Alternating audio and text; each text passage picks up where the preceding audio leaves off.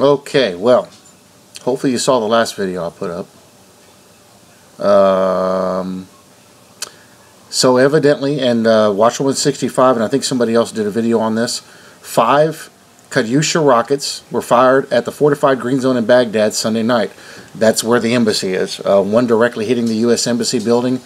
Iraq security forces reported. This is 41, well now 42 minutes ago.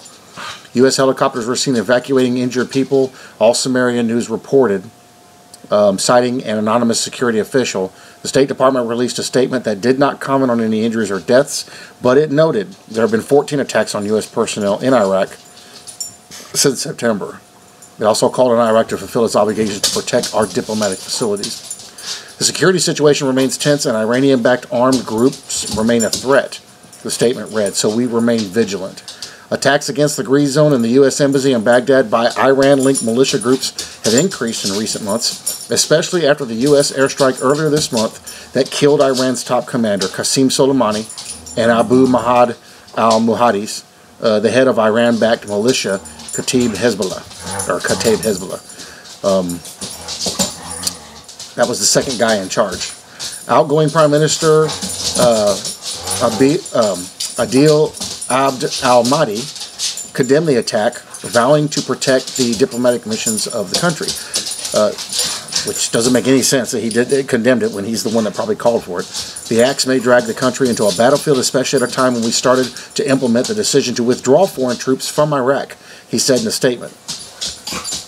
No, everybody's got dreams getting fulfilled right now. Watch what we're going to go to here. I'm going to take it to Daniel 8 real quick. These acts may drag the country into a battlefield, especially at a time when we started to implement the decision to withdraw foreign troops from Iraq, he said in a statement. Please. Sorry, please. Let me finish. Please. Yes, I love you too. Go lay down. Go lay down. Okay, so they haven't pulled back. They're still pushing. They're trying to start a war, guys. And you know what? I very well could be wrong on this. But if we suddenly see a huge airstrike head over there, would it not fulfill what Daniel 8 said about the goat never touching the ground? Let's see.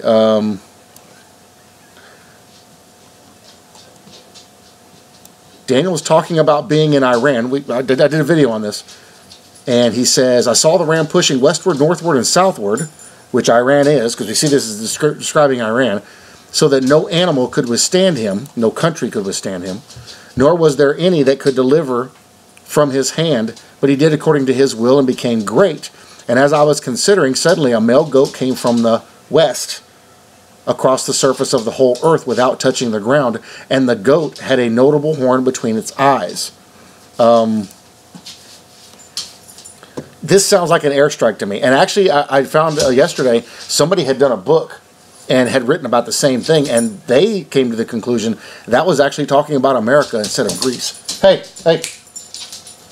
So then he came to the ram that had 2 horns, which I had seen standing beside the river, and ran at him with furious power. And I saw him confronting the ram. He was moved with rage against him, attacked the ram, and broke his 2 horns. So that means the horns are leaders. So that means he killed them. So we have 1 horn in Iran broken already. There was no power in the ram to withstand him, and ironically it was us that did it. To withstand him, but he cast him to the ground and trampled him, and there was no one that could deliver the ram from his hand. If we took out the second guy in charge, he's one of the horns. Both horns are going to get taken out. Therefore, the male goat grew very great, but when he became strong, the large horn was broken. That would indicate that the leader of that country is taken out somehow. And in place of it, 4 notable ones came up toward the 4 winds of heaven. Now watch this. And out of one of them came a little horn which grew exceedingly great towards the south, towards the east, and towards the glorious land. It's capitalized because that's Israel. This is the Antichrist here. Now, we go down here to the interpretation of the dream. This is something interesting that's what's said here, and I actually covered this in a video also, but listen to what this does.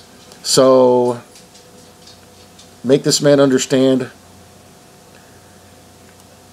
let's see, deep sleep, make you know what shall happen. Okay, so now he gives a timestamp. And he said, look, I am making known to you what will happen in the latter time of the indignation. For at the appointed time the end shall be. Well, what's the indignation? What does the indignation always refer to in the Bible? The tribulation. The ram, which you saw, having the two horns. They are the kings of Media and Persia, Iran. And the male goat is the kingdom of Greece. The large horn that is between its eyes is the first king. This is interesting because Greece, they're nothing right now. They're nothing compared to Iran. And Iran is almost nothing because they're suffering hardcore right now. That country's in dire straits. So who is this? This can't be Greece. What has to be somebody associated with Greece? Well, what were the Greeks always referred to in the Bible? Gentiles, Greeks. Anytime you see where they're talking about Gentiles, almost always uses the term Greeks, especially in the King James. So that would put America on the list. The large horn that is between its eyes is the first king. Well, every country in the world has had a king but America. So I find that interesting too. And then in that video that I did last week or the week before, I showed where you do a Google search on Trump as the first king, and there's just tons of listings of it. So this is something being talked about. And as for the broken horn and the four that stood up in his place, this is talking about the goat.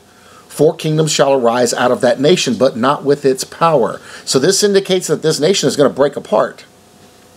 We have that ready to go right now in this country. This country's been at a verge of doing that for a while. Actually, they want to break it up into 5, but it'd be real easy to figure out how they could get 4 out of that. And in the latter time of their kingdom, when the transgressors have reached their fullness, a king shall arise, having fierce features, who understands sinister schemes. This is telling us that whoever this country is that breaks out, the Antichrist is going to rise out of this country. His power shall be mighty, but not by his own power. He shall destroy fearfully, and shall prosper and thrive, and shall destroy the mighty and also the holy people. Through his cunning he shall cause deceit to prosper under his rule, and he shall exalt himself in his heart. He shall destroy many in their prosperity. He shall making rich people poor, and he shall even rise against the Prince of Princes, that's Jesus. But he shall be broken without human means. And the vision of the evenings and the mornings, which told is true, therefore seal up the vision, for it refers to many days in the future. Guys, Greece is nothing. Who is this? This has got to be talking about America. We already have one leader in Iran down. One horn is broken. They just attacked our embassy. If we suddenly send a big airstrike over there and start bombing the crap out of Iran, go back and read this again and tell me that's not what that is. Because I bet they're going to kill that other guy. Guys, we're seeing this being fulfilled right now, literally. Because it doesn't have to be all in one moment. It could be spread out over a short period of time. Guys, that's what this looks like this is talking about. I don't know. Maybe it's for a different time. I don't know, but this sure looks like it. Wow. Anyway, check that out for yourselves. Obviously, something's up. And they're not taking this lying down, and Iran is going to push until they get the war they want. And it's not going to be pretty because, according to Daniel 8, they're going to get wiped out. And that matches Bible prophecy, and that matches the book of Revelations. A lot of countries are going to get wiped out. All right, guys, that's the breaking news for here. See you in the next one.